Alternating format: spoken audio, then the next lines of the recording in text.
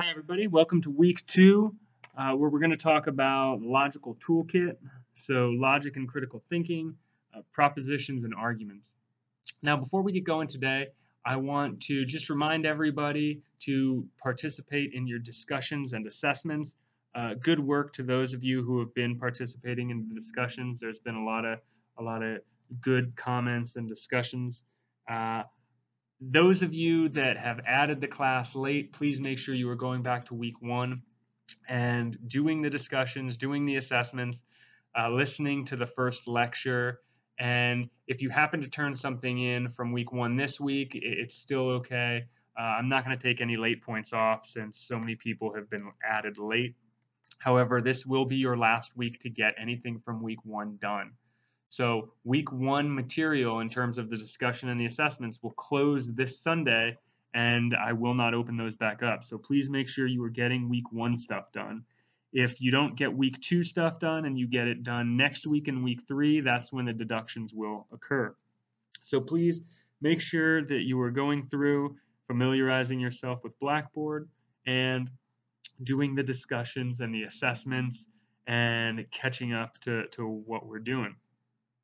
If you have any questions, remember you can email me, you can post in the Q&A discussion thread, or if you want to text the Google Hangouts number or call the Google Hangouts number on the syllabus, I can speak with you that way. So without further ado, let's get going for week two.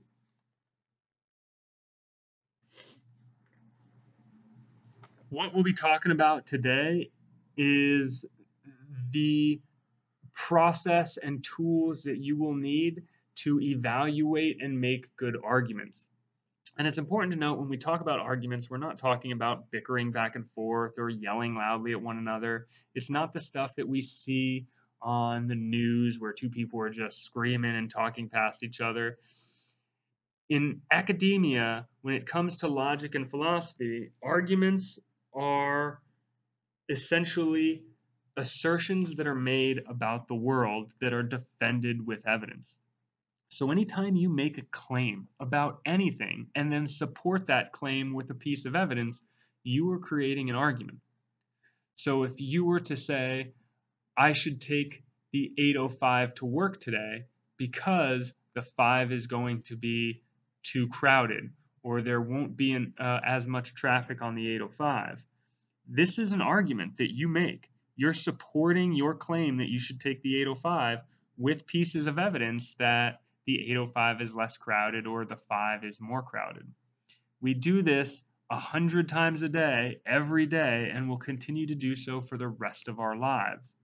Whether we're talking to ourselves about what type of phone to buy, whether or not to sign up for a credit card, where to go on vacation, all of these are arguments.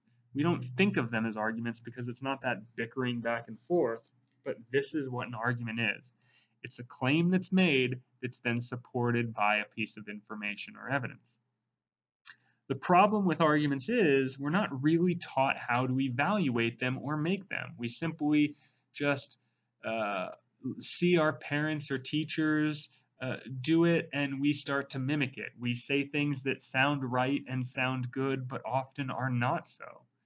There is a very specific process and a science to evaluating arguments. And if you don't understand that process, you can be convinced by your rationalities, and the arguments you make can be irrational themselves. So, hopefully, by the end of this lecture, we'll be able to understand a little bit more about what makes a good argument and how we should go about evaluating them. Because we don't want to be persuaded by irrationality. We don't want to be persuaded by emotion or feelings. We want good, reasonable, rational arguments. And when we're expressing things to others, we want to make sure that we're being persuasive because of our rationality as well. Now, what we're going to look at today are arguments, but what we need to go over first are the propositions that make up arguments. Arguments are made of propositions, so we're going to take a look at propositions first.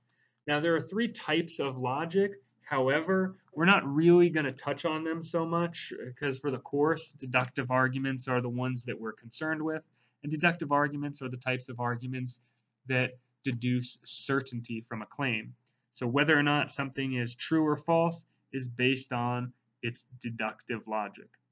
Inductive and abductive logic are also fields of logic, but we're not going to be concerned with them here. So after we go through our arguments, we'll start to look at evaluating them, and then I'll have a couple practice examples for you. First things first, propositions. Now, propositions are what make up arguments. And what a proposition is a statement that could be true or could be false. It is a statement that has a truth value, meaning that if I make a claim about the world and that claim is either true or false, regardless if it is true or it is false, it is a proposition. Propositions are important because claims that are true and false are the only way that we can evaluate whether or not an argument is going to be good or bad. You can't evaluate an argument if the parts of that argument can't be true or false. Let me give you some examples of propositions and some examples of non-propositions. Chocolate makes you fat. This is a proposition. It's either true or it's false that chocolate makes you fat. It doesn't matter if it is true or false, just simply that it could be true or false. We have a truth value that we can associate to that. Same thing with I am giving a lecture. In my case, it is true that I'm giving a lecture. In your case, it is false that you're giving a lecture. But as long as we can say true or false, we are claiming a proposition.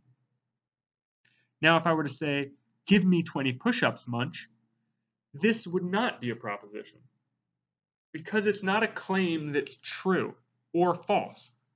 It's simply a claim that's stated. It's a directive that's been given. It would be silly for you to hear, give me 20 push-ups, and respond, false, sir.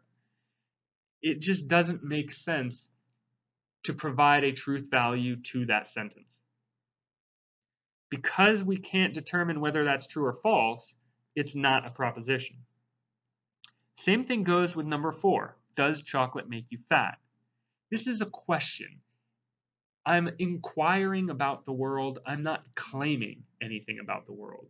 So the mere fact of me asking a question cannot be true or false. Only the answer to the question is true or false. So number 4 is not a proposition. Number 5, chickens fly in the southern hemisphere. Even though this is blatantly false, it is a proposition because it's false. Anything that has a truth value, meaning anything that's true, anything that's false, is a proposition.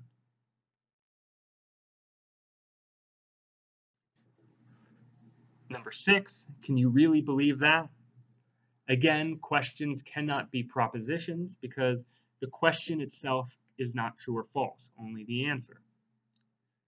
Similarly, number 7, I wonder if I should take the 5 or the 805. You're not actually making a claim about the world, you're simply wondering something. And that wondering is not true or false, it's just happening. And so if I were to say, I should take the 5 to work, then that would be a proposition. But if you were just, I wonder if I should take the 5 or the 805, that wonder is not going to be true or false about the world. Number 8, triangles have 3 sides. This is a proposition because it's true. And remember, anything that's true or anything that's false is a proposition. Number 9, John! This is not a proposition. The mere act of screaming somebody's name cannot be true or false. Lastly, Texas is the largest state in the United States of America. This is a proposition, even though it is obviously false. Alaska is the largest state in the United States of America. So remember, if it's true or if it's false, or it could be true or false, it is a proposition. Because when we're trying to evaluate an argument, those pieces that make up that argument need to be determined based on their truth or falsity. If we can't determine their truth or falsity, then we'll never be able to determine if the argument is good or bad. So when we think of a proposition, we're thinking of the truth condition that it's defined by. And any two statements that have the same truth condition are said to be true and false in exactly the same situation. Now, this is important because as you go through this class, you're going to be reading a lot of material. And if somebody says something or you read something where a statement is said slightly different than another statement, but those statements are clearly expressing the same idea, these two statements are the same.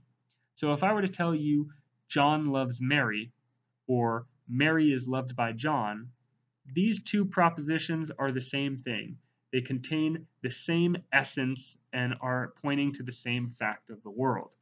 One is in passive, one is in active, and linguistically they're slightly different. In logic, they are identical. We think of a proposition as that truth condition, that essence behind a statement. We want to think of propositions as that logical essence.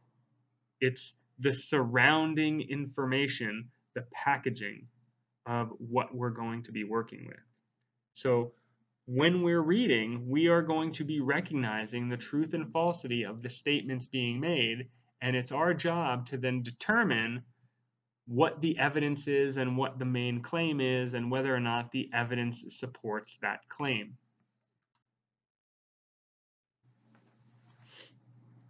Now that we have a grasp of propositions, we can look at arguments.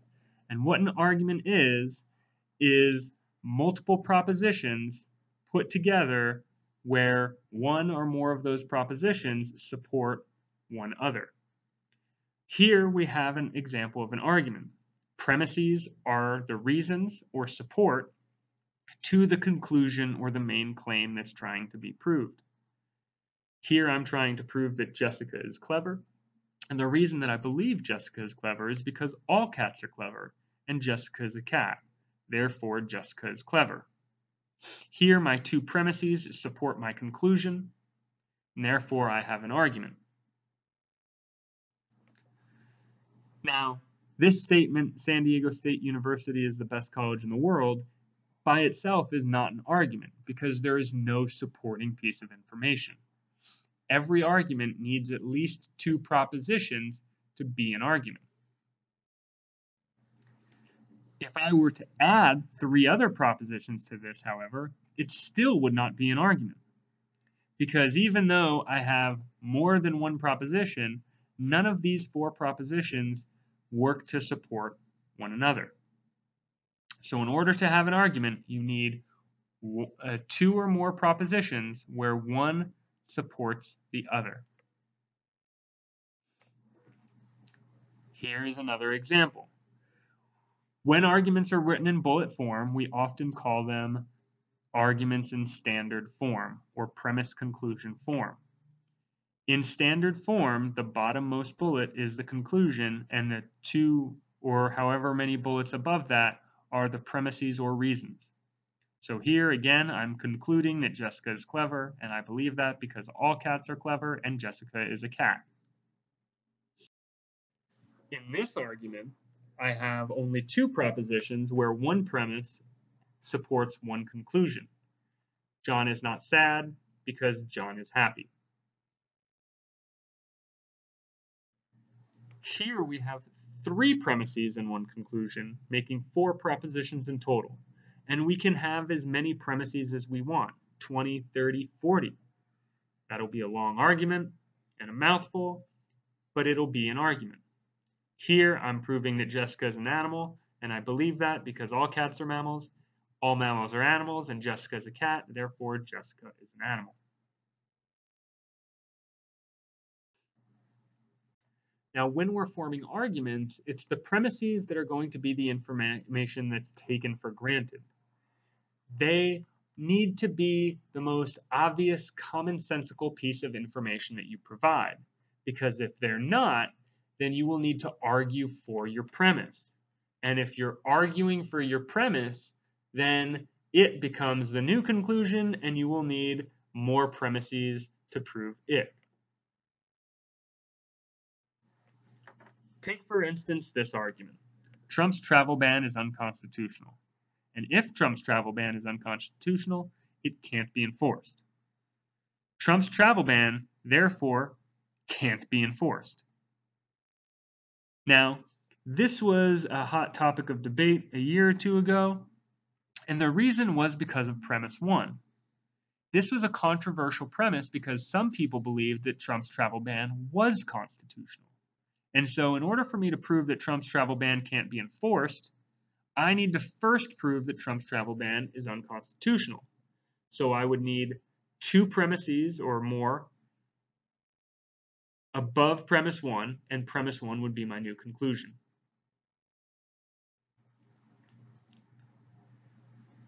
Here is that argument. I'm trying to now prove that Trump's travel ban is unconstitutional, conclusion one, and I do that by assuming that something is unconstitutional if the court deems it so, and the court deemed Trump's travel ban is unconstitutional originally. Therefore, Trump's travel ban is unconstitutional. And if Trump's travel ban is unconstitutional, it can't be enforced. Therefore, Trump's travel ban can't be enforced. You can see how we can lengthen arguments just by adding more and more premises to the argument. If our argument, our premises are not clear-cut, if they're not obvious and common understanding, then we will then have to argue for that. And if those premises aren't obvious, we will have to argue for them, and so on and so forth. So it would be in our best interest to make premises that are as clear and understandable as humanly possible.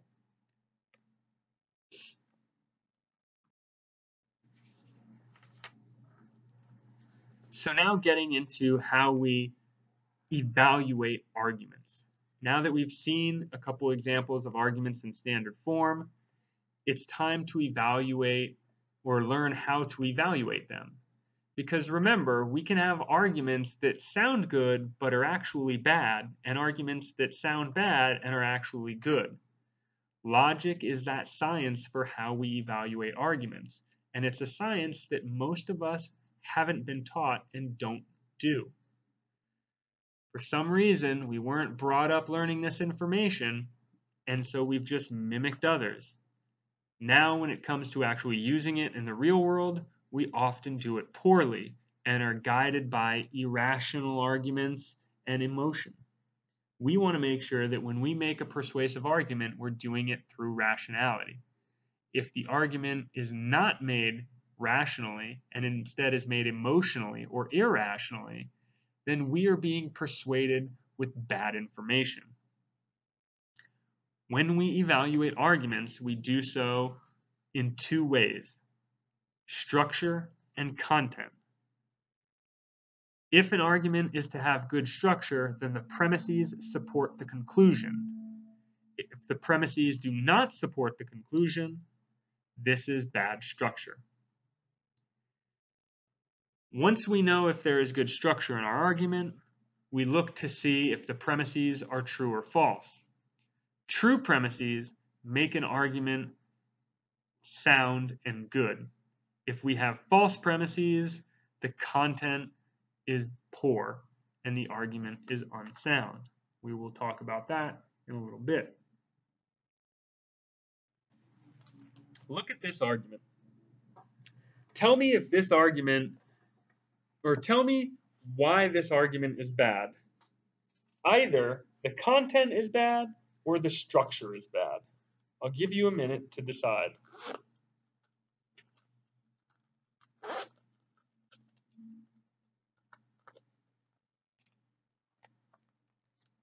This argument is bad because it has bad structure. If James walks out the door to this class, then he will be outside. James is outside. James must have walked out the door to this class. These two premises do not support the conclusion. This is an irrational argument that does not make sense. It claims that if James walks out the door to this class, then he'll be outside, and it shows us that James is outside, but perhaps we can imagine James getting outside in a different way. Perhaps he went through the window or dug a hole under the wall. Maybe he went through the ventilation system. Because I can imagine worlds in which James has gotten outside without walking out the door, my conclusion here is not guaranteed by the premises.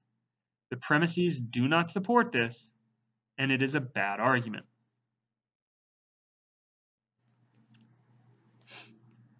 Here, however, we have an argument where the structure is good, but the content is bad. Donald Trump is a highly popular president, and if the president is highly popular, he is likely to be a good leader. Trump is likely to be a good leader. Now, if we believe the premises, we are guaranteed the conclusion. The only problem is premise 2, if the president is highly popular, he is likely to be a good leader, is false. Because that premise is false, we should not believe this argument, and it is a bad argument.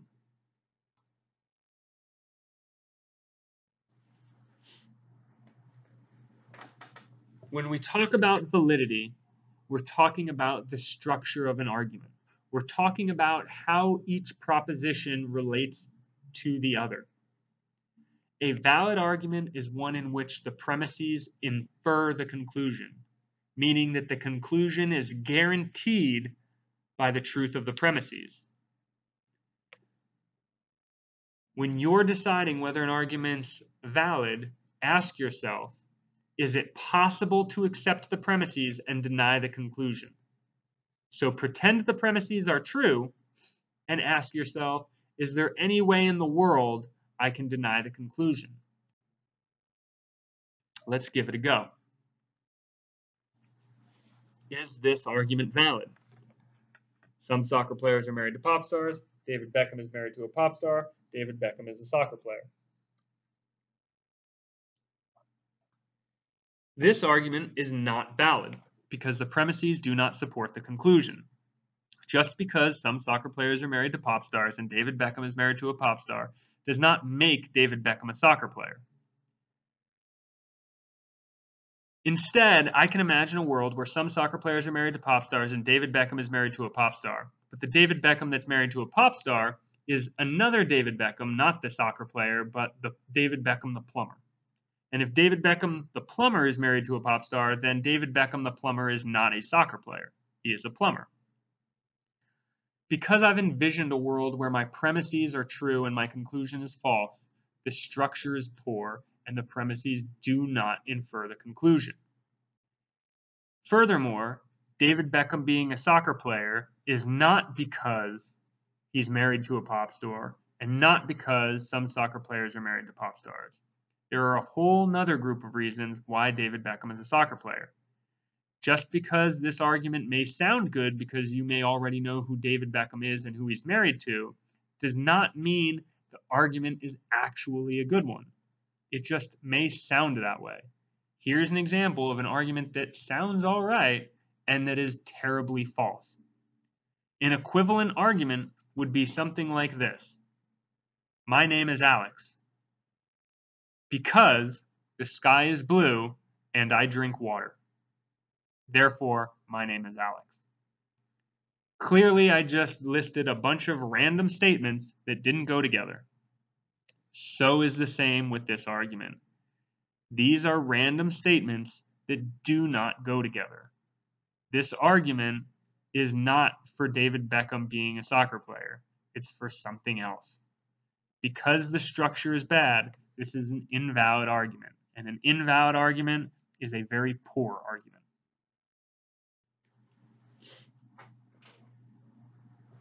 How about this argument? Is this argument valid?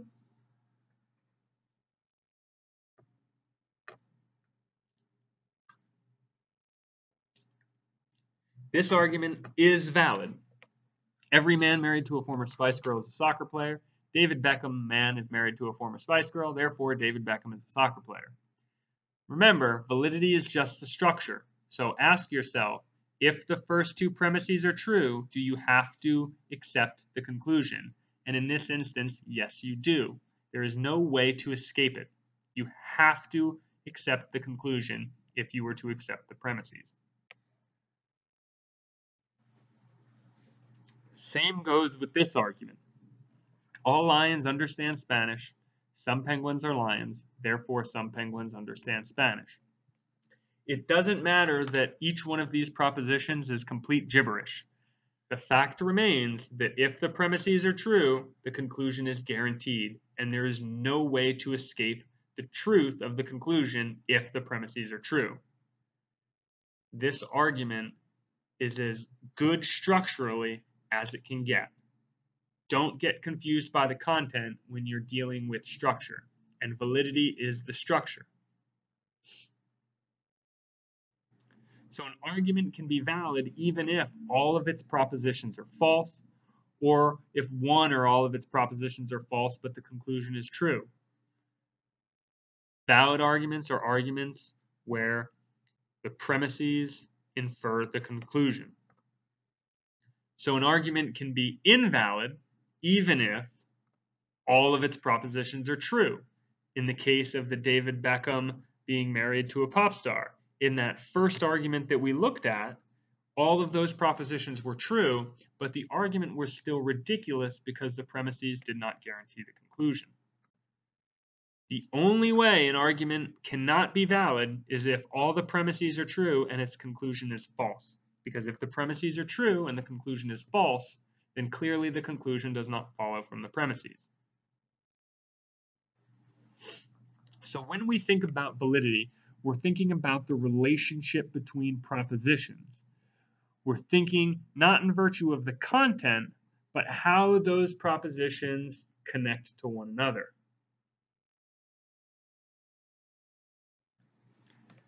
Looking back at that gibberish lion Spanish penguin argument, if you were to replace the nouns in that sentence with variables, you would see that the structure seems to make a bit more sense now. All L understand S, some P are L, therefore some P understand S. Because some P are L and all L understand S, we can get to our conclusion. There is no way to accept the premises and deny the conclusion in this example.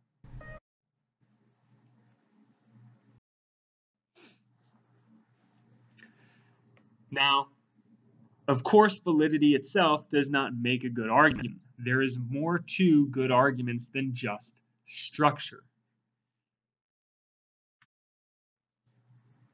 This is where soundness comes in. An argument is sound if first and foremost the argument is valid, and second, the argument must have true premises. Now we're focusing on the content and the structure more so than just the structure. So when we're determining the soundness of an argument, we're looking first if the structure is good, and if it is, then we look at the content. Is this argument sound? Every man married to a former Spice Girl is a soccer player. David Beckham is married to a former Spice Girl. Therefore, David Beckham is a soccer player. This argument is not sound. And the reason it's not sound is because the first premise is false. Every man married to a former Spice Girl is a soccer player is not true. There are people married to the other Spice Girls that are not soccer players. That statement is false. So even though the first two premises guarantee the conclusion in this argument, that first premise is false. How about this one? Some soccer players are married to pop stars. David Beckham is married to a pop star. Therefore, David Beckham is a soccer player. Here we have all true propositions. However, remember this argument was invalid. And if it's invalid, it's automatically unsound. When an argument is invalid, it's automatically bad. Here's an example of a good sound argument. All cats are mammals. Jessica is a cat. Therefore, Jessica is a mammal. The premises lead to the conclusion. They guarantee it. So if I believe what's in black, I have to believe what's in red. I cannot deny it. And the two statements in black are true. Therefore, this is a good argument. You'll notice that most good arguments are pretty simple. Arguments that are typically controversial, whether it's capital punishment or abortion or global warming or economics, the reason that these are controversial is because we don't really have good sound arguments for them. Sound arguments are difficult to come by because in addition to structure, you need good content. And remember, we're often used to finding good content, digging up facts, digging up statistics, but how you structure it is very important as well. And if it's not structured right, you're basically just speaking gibberish. So when we think of soundness, we think of a subset to valid arguments, meaning that an argument can be valid but not sound, but an argument that's sound cannot be valid. So if I were to ask you to evaluate an argument, which I'll do here in a minute, you will tell me if the argument is valid and sound, meaning it's a good argument. It's valid but unsound, which means the structure is good but the content is off. Or it's invalid and unsound, the argument is just off because of structure. And if it's off because of structure, it's automatically useless. Again, this is the importance when it comes to forming good arguments. If an argument is being expressed to you out in the real world, let's say applying for a credit card or trying to buy a car at a dealership, the person expressing the argument might create a valid argument. And if it's valid, no amount of facts or statistics can help prove that point. An invalid argument is a terrible argument and equates to the earlier, my name is Alex because the sky is blue and I drink water. An invalid argument is just as ridiculous sounding as what I just mentioned. We want to make sure that we're structuring arguments properly and getting the content right. So we need to make sure that our reasons point us to the conclusion. They infer the conclusion. Our conclusion could not be denied if the premises are true. Once that structure is intact, then we can work on determining whether or not the premises are actually true. So in conclusion, we need two main things to have a good argument. We need structure, the validity, we need content, and the soundness. So here is an example of a question that you're going to see on the assessment this week. I have 3 examples here. I'm simply going to lay out the argument as such, and then we'll give you 3 options: valid and sound, valid but unsound, and invalid and unsound. And I would like to know which one this is. So read this argument and let me know if this is valid and sound.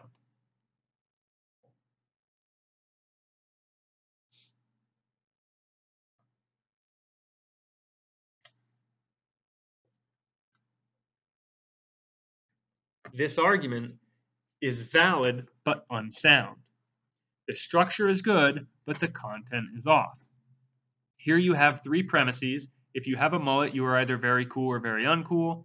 Michael has a mullet. Michael is not very cool.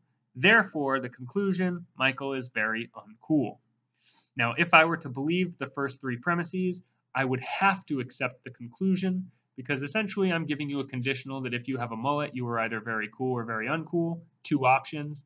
I then say you have a mullet, so I put you in this conditional of having 2 options, being very cool or very uncool. I then say you are not very cool, you are left with being very uncool. The structure is good. The problem occurs in premise 3 where it says Michael is not very cool. Because this is so subjective, there's not really going to be a solid truth value we can place on it. Maybe his mom thinks he's not cool. Maybe his mom thinks he is cool. Maybe some friends think he's not cool, but other friends think he's very cool. Because there's not going to be a clear-cut truth or falsity to this, we can't really use it to determine any conclusion about his coolness. The content is then off, but the structure is good. How about this one?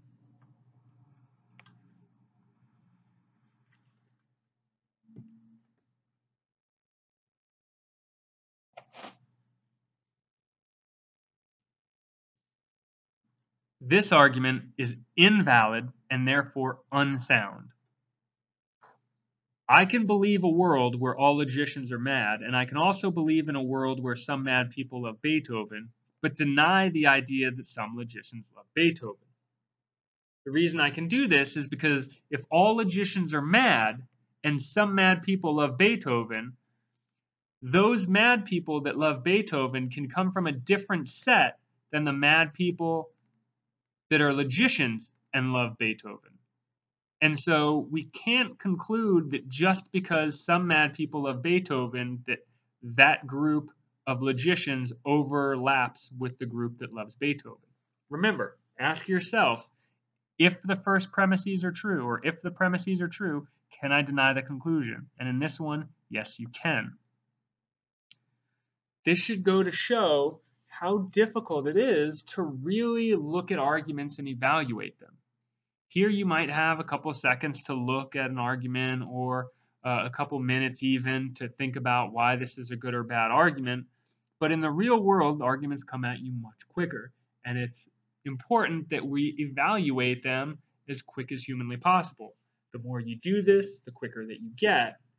But without really understanding this science behind evaluating arguments, we're prone to making mistakes because of emotion or irrationality. Let's take a look at the last argument. If this glass of water is fresh and not contaminated, then it's drinkable. This glass of water is not fresh, therefore this glass of water is not drinkable. Take a minute to determine the validity and soundness of this argument.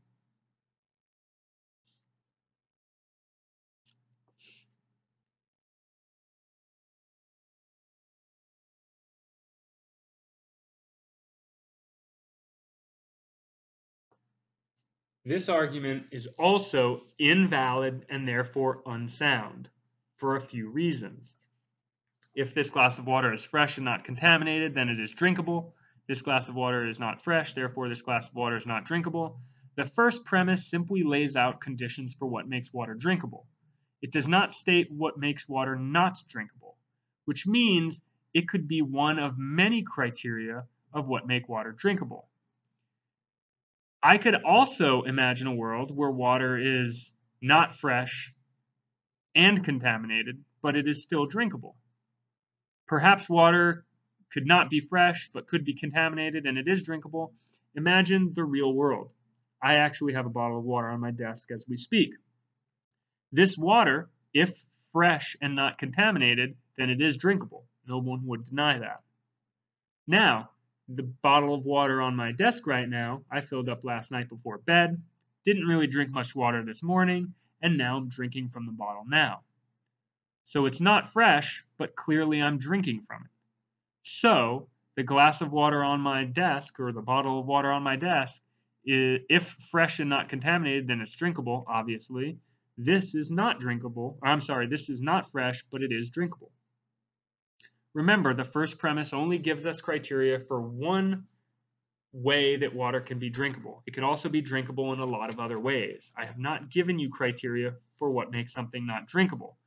Just because it doesn't meet that first criteria of the first premise doesn't mean you can assume its opposite.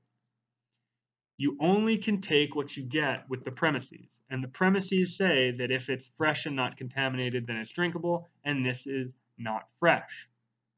But still, water, if not fresh and even contaminated, is still drinkable. When we think about vitamin water or soda or other types of drinks, they are contaminated with sugars or iron or calcium or whatever, but we still drink it. Remember, you're asking yourself structurally, if the premises are true, does the conclusion have to follow? In this instance, no, it does not. Because it doesn't follow, we don't have to accept this argument. The conclusion does not follow. It is a bad argument. Being rational and using logic is a very, very difficult undertaking that we are definitely not used to. It takes a lot of time and a lot of work to get better at doing this, and taking a course like philosophy will help in that endeavor. By reading the material and determining what sounds good and what sounds bad is only part of the battle. You need that rationale of determining, do the premises guarantee the conclusion? Are the premises true? And if they are, should I accept the conclusion? We're going to be doing that throughout this entire course, and you're going to be expected to do this throughout your entire life. Whether you're deciding what college to go to, whether you're determining where to live or what type of credit card to take or where to go on vacation or should you get married or should you not get married, should I have kids, should I not have kids. All of these require making claims and supporting them with evidence. And if you're doing that in a way that you're not actually structuring the argument properly, you are doing a disservice to yourself and the world by being irrational. We want to make sure to create strong, valid, sound arguments where structure and content work together to make a persuasive argument. If you have any question about any of these slides or any of the answers to any of these slides, please make sure you're emailing me. You can ask questions in the Q&A discussion board. You can even call the Google Hangouts number on the syllabus. I'm here to help. This is a tricky week because it's not really into that philosophy portion of the class yet. We'll be jumping there next week with talk of epistemology and how we know things and metaphysics and how what there is. For this week, though, we need to focus our attention on just this process of being good critical thinkers, because without being a good critical thinker, philosophy and doing philosophy makes no sense. Trying to be persuasive, trying to evaluate someone else's persuasion makes no sense. We need to get good at this before we move forward. So if you have any questions, please feel free to speak up. Make sure you're doing your discussions early in the week, midweek, and make sure you are taking the assessment. If you've just added the course, make sure you're going back through last week, doing all that material, listening to the first lecture. Make sure that you are doing assessment 1 and discussion 1. You're responding to 2 fellow classmates. And once again, if you have any questions, please feel free and reach out. Otherwise, everybody have a good week. I look forward to the discussions this week, and I will post the lecture for next week by next Monday, and we'll be sorted and ready to go for then. Have a good week, everybody.